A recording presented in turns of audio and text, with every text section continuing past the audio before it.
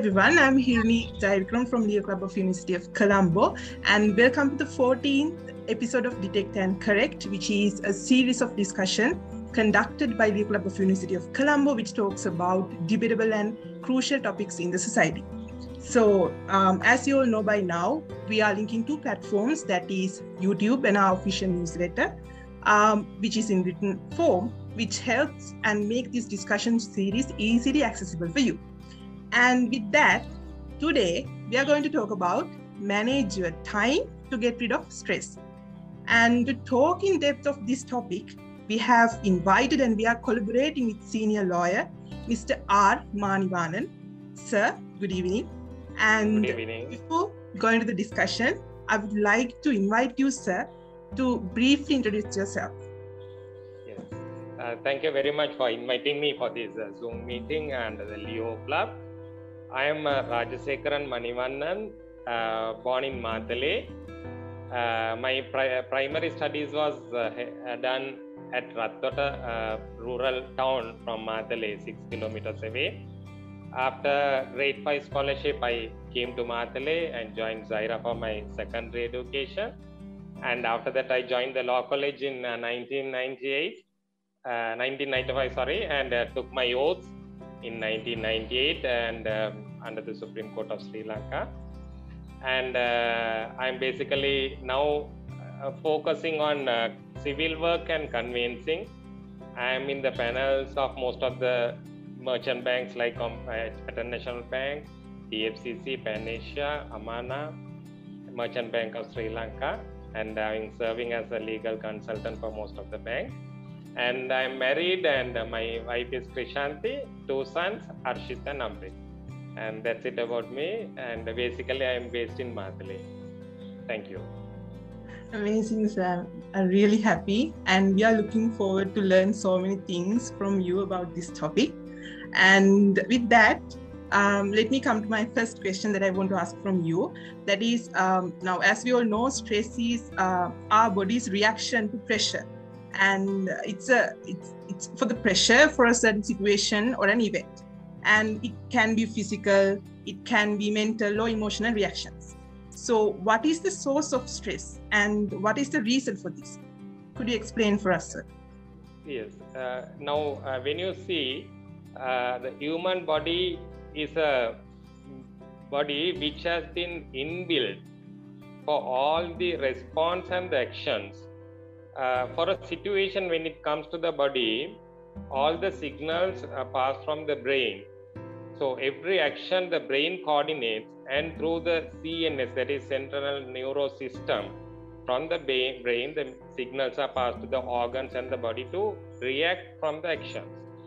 Now, for instance, if you presume that you got struck with a traffic congestion and you are to meet in an important meeting and the time is ticking up, then automatically your brain started to make an order to pass signals through the CNS, that is called central nervous system. When the time is ticking up, the brain through the hypothetical sense, it orders to pass the stress hormones to the all part of the body, by which it continues and gives the signals to react and do certain acts by which the body try to act on that. But in way, the stress is one way it is good for the body, where it gives protections in an emergency situation. The problem arises when it continuously the stress is firing, that can hazard to the health, and it could causes damage to the body and other organs. When it continuously day by day it continues, that is simply known as stress. Generally you can't touch and feel, but these are the source and where it starts as the stress. Okay, thank you, sir, for that very explanatory answer. I hope that our viewers will surely know what's the reason for our stress now. And also that you said that it affects for our body. So that brings me to my second question that I want to ask from you, that is stress affect various parts of the human body in different ways. So what is the impact of stress on our health?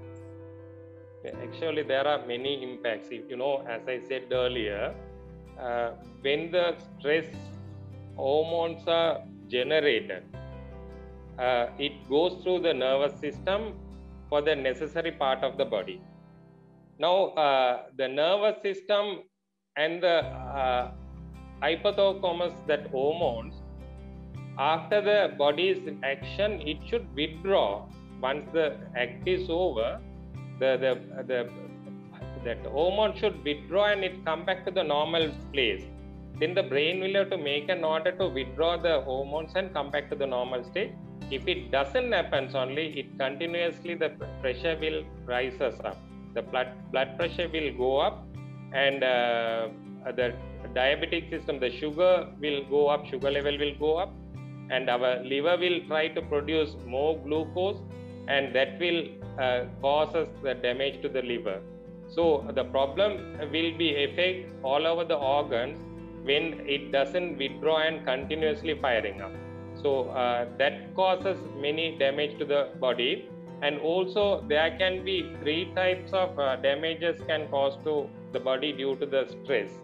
One is mental damages, and secondly natural damages, and thirdly it is bodily injuries like it can that diarrhea sort of things can happen. And if it is mental, like you get some ionical chronic, which feels like hunger and too much of fasting, like it can happen due to that mental sickness.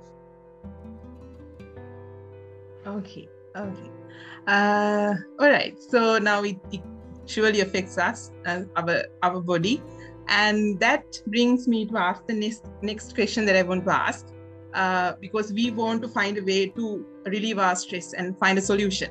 So that is the question that I want to ask. That time management is the key, that as everyone knows. Although it seems hectic, as long as we manage our time properly, we can get everything done. So I want to ask, what is time management and why it is important again? Yes. I would have preferred you could have made the heading rather than time management.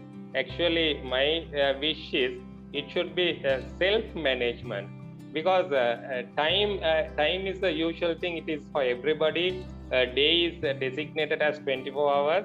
So it is for you 24 hours, and for me it's 24 hours. For the president it is 24 hours. It's for a genius, and whoever it is, everybody, the time factor is 24 hours. So I prefer, rather than saying that a time to be managed, I feel that we have to be managed by ourselves, and we have to be self-managed. Now, as far as the management is concerned, now everybody's complaint is that we don't have enough time to complete our task and goals. But that is not the case, because there were many geniuses, many detectives and discovered and inventors. All they have managed to discover, invent and innovate everything within the 24 hours. So saying 24 hours is not sufficient and there is no time, it cannot be an accepted principle. What I would say is that we should try to manage ourselves to bring the task within the time frame what we have been given and as designated. For that, we must have a scheduled program and a pre-planned arrangement to do everything. If you allow me, I can give an example, because these are the things you have to go with the examples and identify what are the things to be, because it differs from person to person, and they utilize the time according to their body condition and the environment where they live and how they are brought up. So if I give an example, now there had been in a campus a professor has called for the children and he had brought a big vessel filled with water. And he has asked the students how many, like the golf balls can be filled with the entire jar. Then the students have brought many golf balls and they have filled it, the entire vessel, and it was covered with the golf balls. Then the professor was asking the children, is this the maximum you can put, or anything can be filled with? Then all the students were replying, no sir, this is the maximum. You can't fill anything because it is full now. Then the professor said no, and he put some pebbles, like small pebbles. He put and add those pebbles, and all the pebbles went inside in between the spaces allocated, and it was filled with the pebbles. Then again the professor was questioning the student, children, whether any other thing could be added in this, or is it full? Then the same reply came. The children said, no sir, it is full, now cannot be done anything. Then the professor again took some sand and he added to that. Then the sand went inside the small minute places and it filled with the rest of the areas. Then again the professor asked, is this all, or can we fill with anything else? Then again the children said, no, that is all sir, there is no space to it. Then he took some coffee powder and added to the vessel. Then the coffee powder was filled with the water and liquid, and the color was changed. So the professor was telling that we'll have to see, we should not limit ourselves, and it had to be see what else we could put. So that is why I say now the planning and the arrangements has to be go in a proper manner. Now if you see, without putting the balls first, if you had filled with the sand initially, there is no way to put the balls or the pebbles or the sand again, the coffee again. So we have to plan in such a way where the act and the things can be done in a proper manner. So for that, we have to schedule the program in a correct manner. So if you try to do that, you can reduce the time factor and get your goal and get the task completed.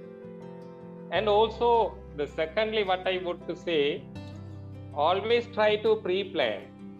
Now, if there is anything to be done on the next date, you have to be very planned, and you'll have to list it out, and you will have to prioritize what are the things I should do first and what are the things I should give priority. So you can list it out and you can select which one I should do and which one is most important to be completed. And also you have to assess the time. Thirdly, you have to assess the time, and you have to think how much of time I am going to allocate for this. Because when you try to do something, you don't know how many minutes and how many hours you are going to spend on that. Now, there are researchers says that averagely a person spends about 2 to 3 hours a day for the traveling. So for a week, he spends about 21 hours a week. For a year, it multiplies. And an American research says a person averagely spends about 2 days per year to find the loosened items, misplaced items. So when you calculate it in his lifetime, he is spending so much of time for these kind of things. So gradually, this makes a person to generate his stress level, which causes a hazard and injuries to his health.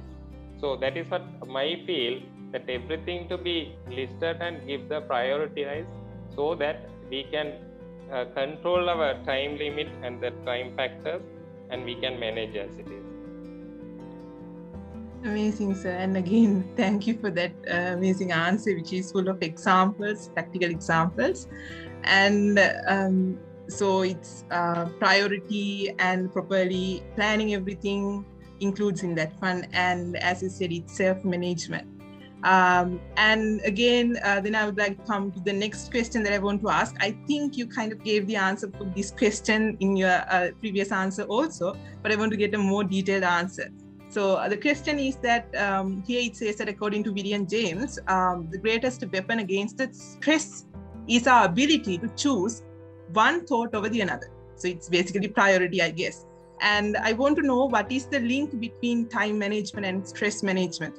Or I would rephrase this one, what is the link between self-management and the stress management? Now, again, as I said earlier, now that also come in as a one link, like the time management and the stress management are interconnected to each other. Now, as I said, now when you do select a thing, now what the thing you are going to do, we'll have to see which is important and which is urgent. Now, there's a book called Stephen and Covey has written a book, First Thing First. Yes, categorically identified. Now, you must identify what is urgent and what is important. There are 4 things we'll have to keep it in mind. Now, important and urgent, when you concern important and urgent, now that you have to anyway do, you have to complete this task, because important and urgency both are come together, and urgency also has to be considered, and the important is there, so we'll have to some or other finish that task as the priority. So that is how we calculate the priority. There is another instance where importance is there, but it is not urgent. Importance is there, but can be done even tomorrow or in a week or a month. But what we have to think is whether the urgency is there or not. When the time permits, you'll have to complete that, since it seems to be an important. Thirdly, it is urgent but not important. So when you take in a day, if that is the case, if it is not important, whatever the urgency may be, we don't have to do. Since it is not important, however the urgency may be, it is not to be considered to give the priority on that. Fourthly, it is not urgent and not important also, so that you don't have to anyway consider. So these principles to be identified and we'll have to apply in our life to day-to-day lifestyle, then we can manage to save more time and give the rest of the time for the other works which we are compelled to do. So when you categorize this, gradually you have enough time to relax, have your meals, spend time with the friends, all the other things. So gradually the stress also can be managed with other activities that we spend for the balance time. Okay, sir. I think it's really helpful for us, for undergraduates, to have this kind of, to get to know about these principles. All right, and now I want to ask the very last question from you, sir. And I think for this one also you kind of overall gave the answer, but I want to ask this one. That is, now if you want to reduce your stress, you have to keep in mind that the key is not to prioritize what's on your schedule, but to schedule your prioritize, as you said, sir. So what is the importance of time and stress management? How can we manage our time to reduce stress? Yes. Now the management part, now that's what I say. Now when you try to do certain things, first of all, we must assess the time, how much of time we are going to allocate. For instance, if you take a book to be read and completed, if you feel that only 30 minutes time you can finish it up, you have to learn to finish that by 30 minutes. Most of us, what we do is we read it for some time and we keep it and close and do other works and come back again and read some more thing and again close it and do other things and come. So by the time the task you've taken 30 minutes, it ends in about 2.5 hours to 3 hours to complete that.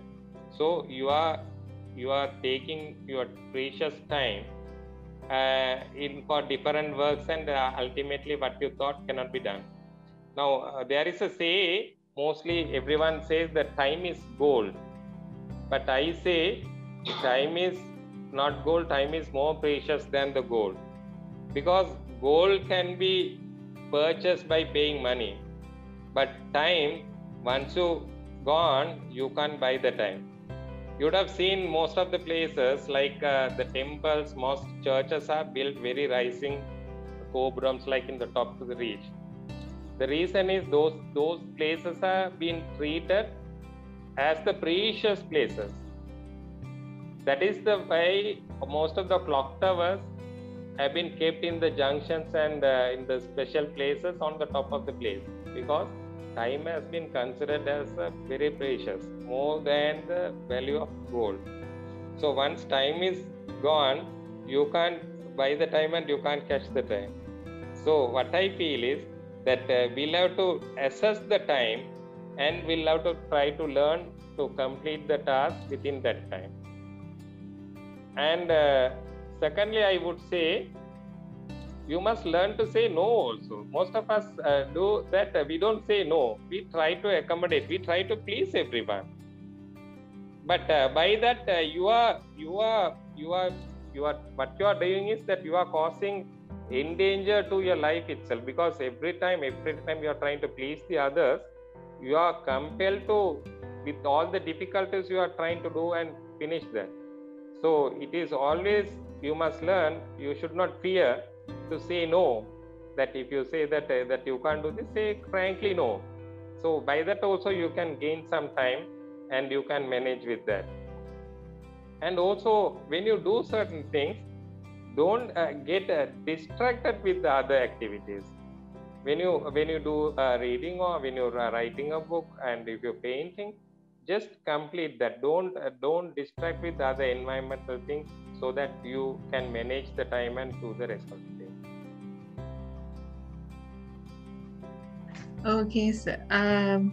Amazing. And so we learned today what's the source of our stress and what's the effect of it, and how the self-management helps us to get over of it, and also to keep in track and determine, if we determine certain thing, do that one, and allocate time for certain things, have a schedule with priorities and everything. So that brings us to the end of this discussion. And as Sir said, time is more precious than gold, and we'll keep that in mind. And so we are concluding our session, discussion on manage your time to get rid of stress. And thank you, sir. Thank you so much for joining us and giving us the opportunity to conduct this session despite your busy schedule. And we really appreciate it. And thank you again. I also thank you very much for inviting me, and have a good day. Thank you very much. So we hope that you have gained good knowledge and people management and teamwork, which will definitely be an asset to your youth as well as for your future career. So till we meet in another interesting discussion from Detect and Correct, stay safe and goodbye.